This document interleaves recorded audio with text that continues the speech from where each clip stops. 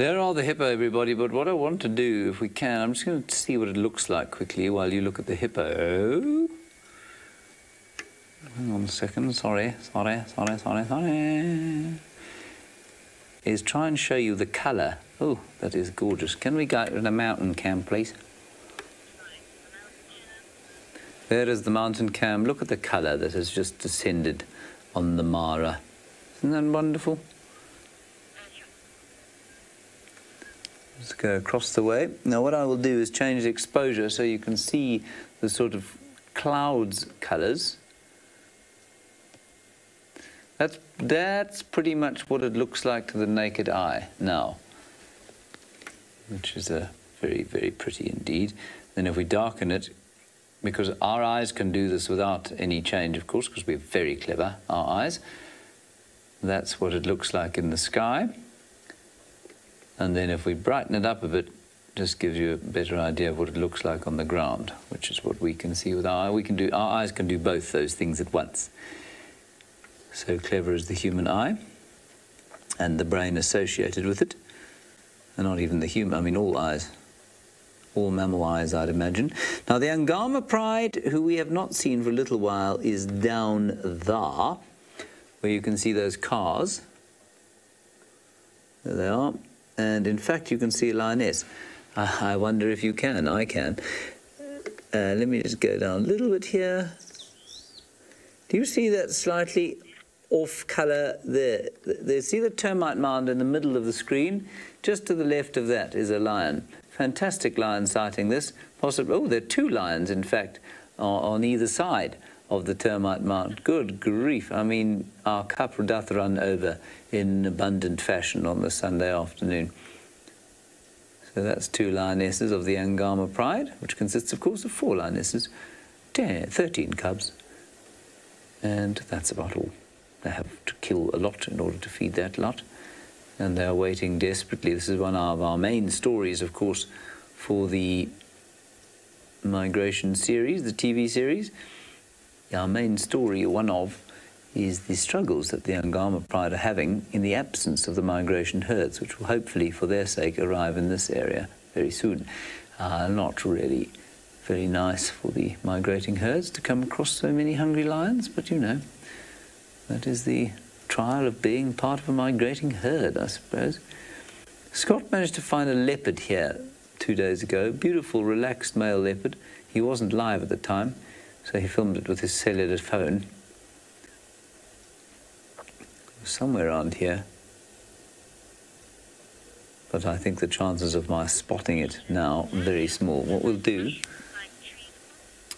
Daniel, you want to know what those mushroom-like trees are called? There are 2 main types. One is a shepherd's tree. The other is a Balanites aegyptica, which is a little bit like the torchwood that you get at Djuma. I think it's probably largely the Balanites trees that we're looking at, though. Isn't that lovely? Gosh, that's beautiful. Let's go back to Main North, where the hippopotami are having a bit of a box. There we are. Still, there's an argument going on between the creche owner and one of her more recalcitrant charges, while the one on the right, I think, has been put into the naughty corner, perhaps, or is just being a little geeky on its own.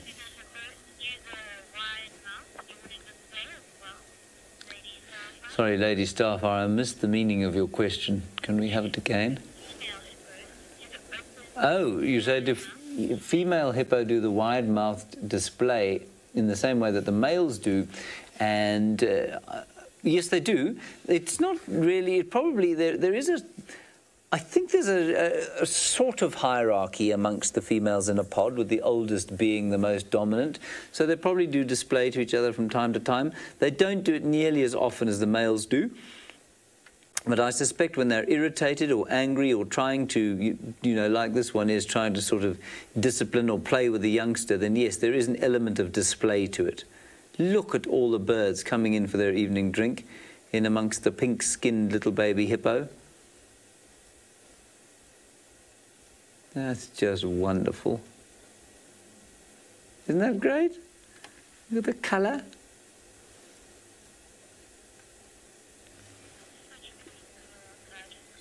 I'm just amazed by how much light we have actually at this time of the day. I didn't think we'd have any more, but we do. So we'll just watch these chaps. I find watching the birds like this just very, very satisfying, very peaceful indeed. I'll just zoom out a little bit so you can see a little bit more of the scene.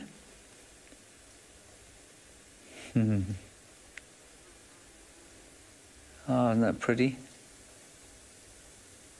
The deep blue in the far end of the river there, the red of the mud coming down and the silt.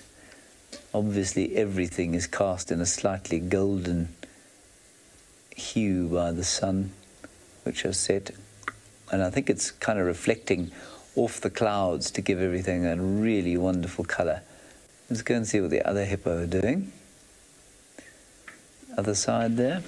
I'll have you know that my weaver friends are still boxing each themselves against the window. And probably even more so now that there's light coming out of here, no light outside. Oh, look at that.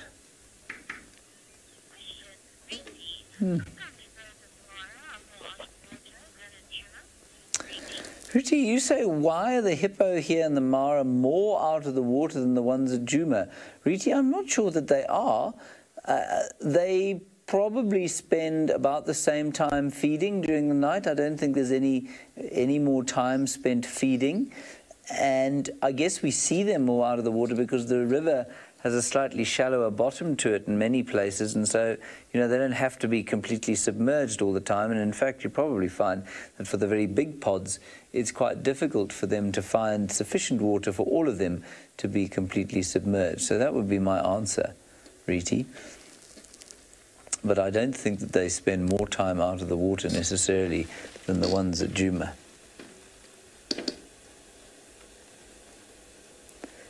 There we go, we have our hippo and we have our birds. Oh, more hippo having a fight. And of course, a beautiful piece of grass which has been focused on, not by me, automatically. No, we don't want to see your grass. Come on, grassy. You know, I think this grass has come up. Let me just change this. I think it's come up, but since we put the cameras in, I don't remember it being there. There we go. That's called a focus pull, everybody. Not a very good one, but that's what it's called. Right, now, of course, one of the great excitements of becoming a young guide is the fact that finally, after years of going on game drives with various guides and people, you are handed not only your own Land Rover, sometimes your own rifle, a spanky new khaki uniform, but you're also handed a spotlight.